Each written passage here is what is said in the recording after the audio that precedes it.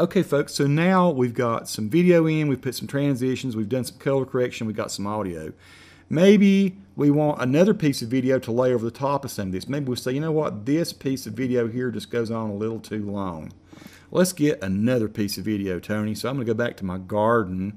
I'll probably use the Canon shot this time. Maybe I want to show one of my cats. I know I've got some of my cat socks on here somewhere. Let me see if I can find him. Not that clip. Let's go to another. There, okay, there's Susie. Susie's one. No, it's Socks. Yeah, Socks. Socks has white feet. So this is my cat Socks. And Socks is going to jump up on the thing here. So maybe I want Socks here. I'm going to put an end point here, or let Socks jump up. And now we got my cute cat. So I'm going to hit a right, or the mark out here. So I've done mark out and mark in. I'm going to pull just the video this time, not the audio, okay? All I need is the video. I'm going to pull the video just by grabbing the little video thing here, not the audio, and I'm not grabbing up here. And I'm going to pull down, I'm going to put that maybe at this point right here. So what I've done is I have, on video 2, I've added a clip. So now what we got as we play across this, we got Socks jumping up, and then we'll go back to the football field video.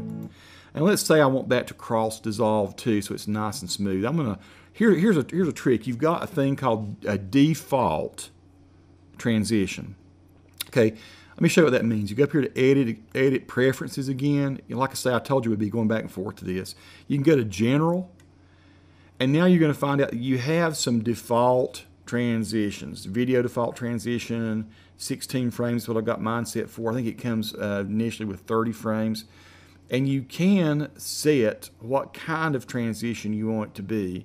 I have got mine set in some of my setups here to be the cross dissolve. I think by default it comes that way. So I'm going to say cancel for now. If you ever decide you want a different kind of transition, you can change it. I'm going to go over to the end here. I'm going to right click and I'm going to say apply default transition. So I have by default, I've added a 16 frame cross dissolve. I'm going to go to the end of it, do the same thing. Apply default transition. Now I've got a transition. And let's watch what happens here if we play again. Now we got a little bit of a soft cross dissolve. And in case that happened too fast for you to see it, there it is. See, we can see some of the Socks and some of the flowers. It dissolves together. Then we get to the end here and we'll see Socks and the car top with the football fields.